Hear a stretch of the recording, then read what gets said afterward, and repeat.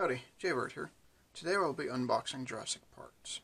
It's a game by 25th Century Games for 2 to 5 players, ages 13 and up, that plays in about 20 to 45 minutes. Let's get to it.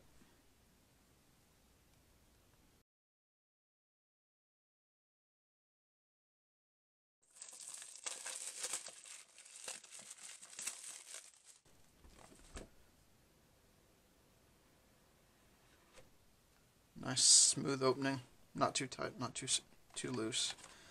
First thing we got is this rule book. I'll get back to that later. We got a little Ziploc of kind of amber looking gems. We got the kind of the mosquito and a piece of amber. Its own little tiny Ziploc. Its own Ziploc of all the player colors, chisels that everyone gets to use.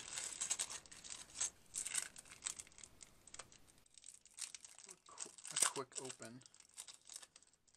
Kind of the sticky tape style package for some of these cards, which are kind of special cards you can add to the game. Nice. It includes some extra Ziplocs. I always love when there's Ziplocs you can separate stuff into. I got the big player cards. Talk about turn order, kind of reference on how to play.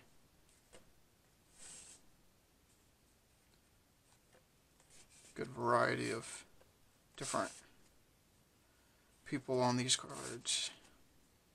There's some good diversity. Got the field leader.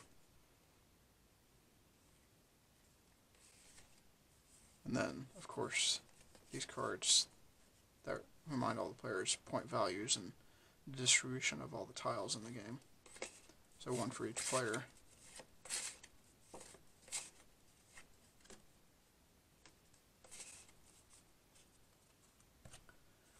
It looks like we got quite a few punch boards.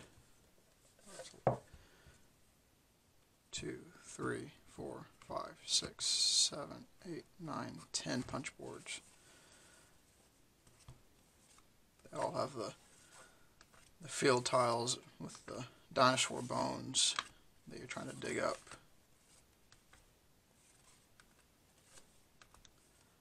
I'll punch these out later because that'll take a little bit of time.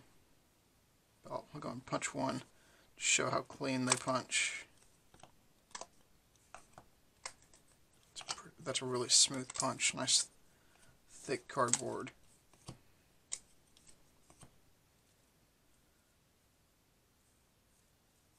Make sure your game will last a long time and it doesn't look like any of the printing tears when you punch it either, which is really nice. But a few games that tear when I punch it. But the quality on this looks really good. So back to the rule book. So it does kind of look like a leather-bound field journal. Looks like the back has some in-game scoring reference, so you don't have to dig into the rulebook every time to find it. So it tells you what components should be in the game and that you have. Nice, clear, easy to tell what they are, with counts of the chisels that you'll be using.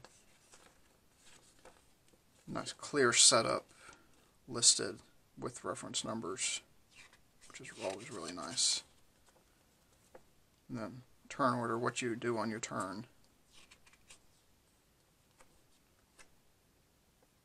Kind of what the field leader does, because there's some special actions that allow you to do some bonus things on your turn if you get some amber pieces from the field leader. It talks about splitting the slab, so this game's all about using your chisels to break apart the slab and find more bones, and tells you how to split it, and then based on majority control of the split, how many you end up taking from that split. So the cards I talked about before, the resource cards, are extra little resources. They are an optional element. And then it goes into the scoring, kind of like the reference cards were already pointed out. And then kind of gives you a quick little tidbit about each of the player cards and the artwork and like who they are. Kind of a little backstory for them, and then you get your credits. So overall, nice quality component. So a little update now that I've punched all the tiles and tried to fit them back in the box. I will say the 4 small Ziplocs do not work well for the tiles, so unless you want to put all the other cards into them, might work well. So what I did to fit everything in the box and organized, I took a quart-size Ziploc for all the tiles, and then everything else still had their own little baggies.